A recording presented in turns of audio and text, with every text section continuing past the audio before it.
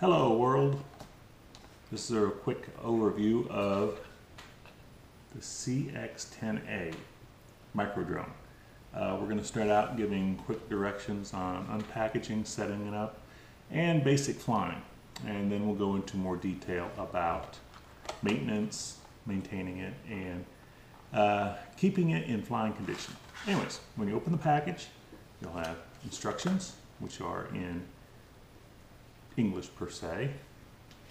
You'll have the drone itself, which is attached to it via little twist ties, metal twist ties. So you can undo those twist ties and just real gently, don't want to bend the propeller blades.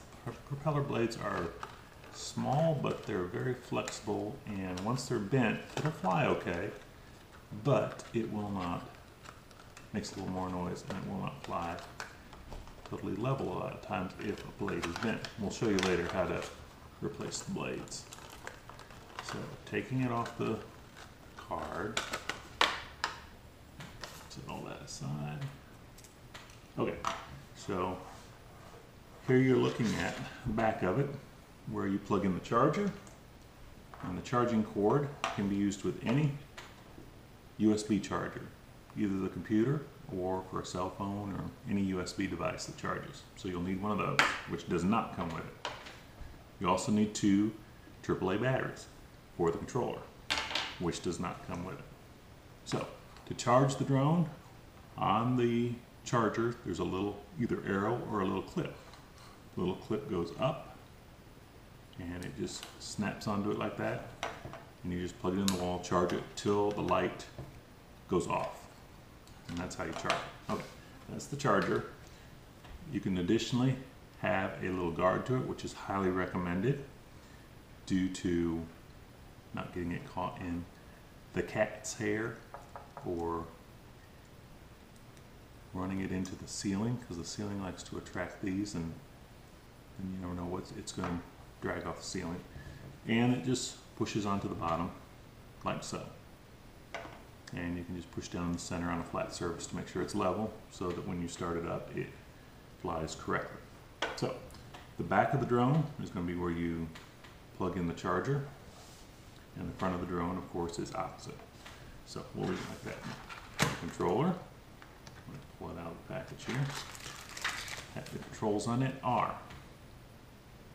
you have the throttle on the left side, which is throttle down, throttle up towards the top, and back down again.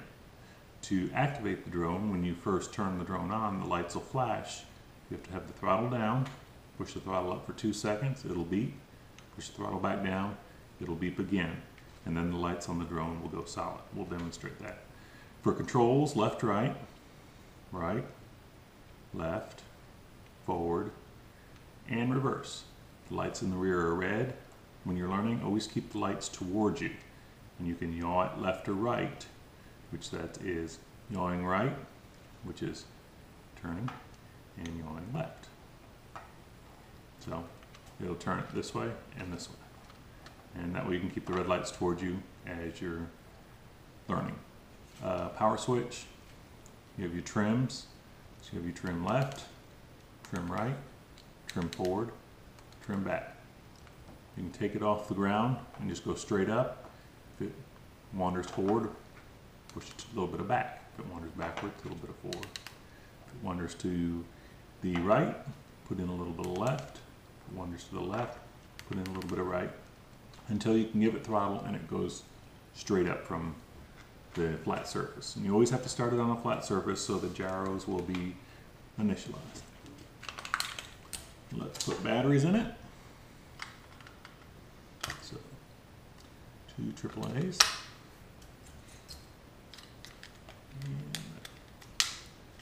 So that's basically the controls. That's basically what you need to set. Once it's charged, turn it on first. The lights will be blinking, as you see. Red lights to the rear, blue lights to the front. Turn on the controller, which we'll do it this way. It'll beep once, Beep twice, and beep again. Now the lights are stopped. Now it is ready to fly. So I'm going to use the controller backwards here, but it will demonstrate to you.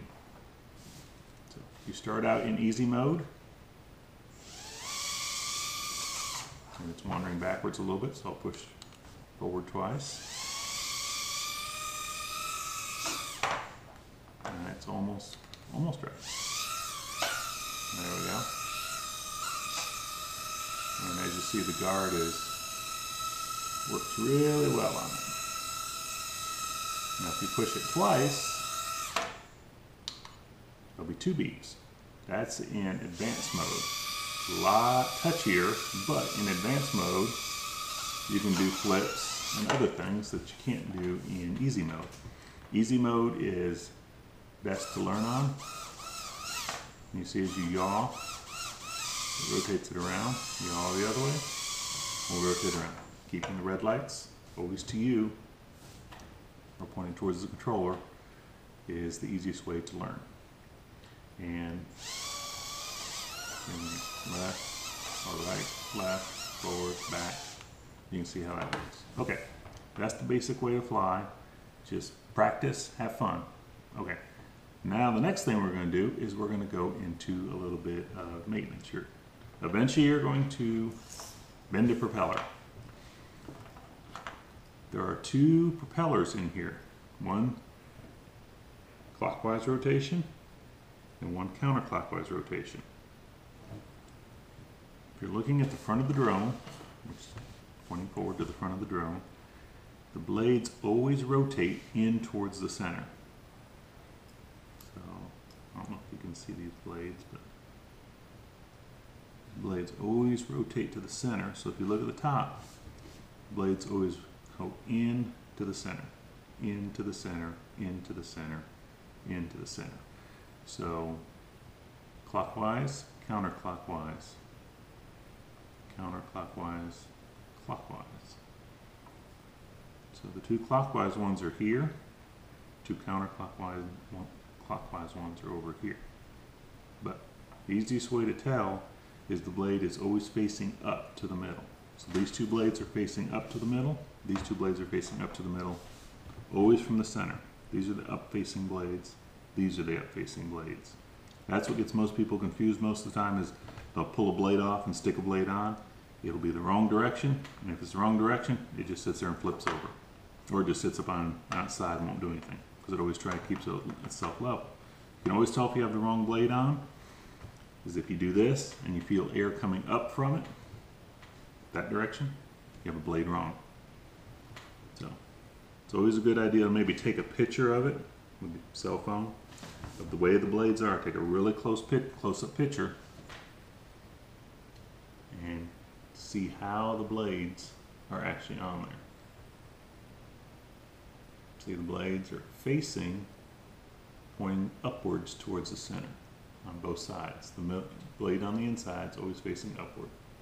Okay, that's the maintenance on that. Now, sometimes if you run into something, it'll kind of wander all over the place. The gyro needs to be reset. To reset the gyro, this one, the throttle down and to the left, and the directional control up and to the right. Hold it for a second. The lights on the drone will blink and go solid, and that resets the gyro. You can also reset it by turning it off, turning it back on, but doing that is the easy way to do it without going through the full process of turning off, turning it back on, and repairing them together.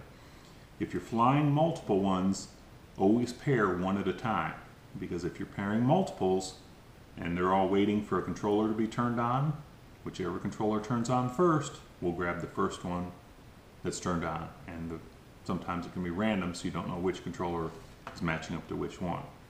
The controller can be used with any of them, so there's no specific controller for a drone. I hope that answers some questions. Flight time's about 6 minutes for the standard one and about 5 minutes for the camera ones. The camera ones take a micro SD card up to 32 gig that you can put in them. Extra set of propellers comes with it and a charging cable. So hopefully that'll get you started. You can always get parts on the internet. They're fairly cheap, or the drone's cheap enough you can buy another one for spares. So, hope that answers your questions, and see you later.